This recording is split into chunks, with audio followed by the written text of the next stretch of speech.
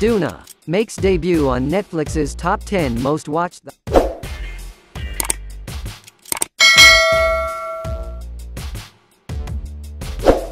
The highly anticipated work of Suzy along with first on-screen partner Young Se-jong finally hit the small screen on October 20th.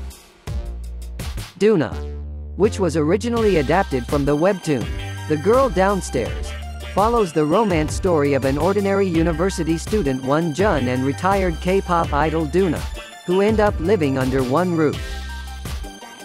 The 9-episode series, which premiered on the online streaming giant Netflix, immediately proved its popularity and entered Netflix Korea's most watched top 10 lineup. Doona earned the second spot following Lee Yoo-mi's Strong Girl Gang Namsoon, which topped the list. Overall, Suzy's romance series is estimated to be number 8 on the global top 10, showing that it is a hit drama around the world. However, despite the achievement, Doona also sparked debate online for various reasons and garnered conflicting reviews from viewers.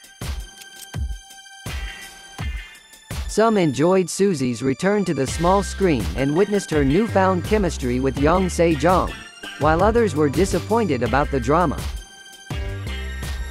A particular scene that caught the audience's attention was when Suzy's character was smoking. Others commented that it would be better if Han So-hee played the role of Doona, escalating another debate among K-nets.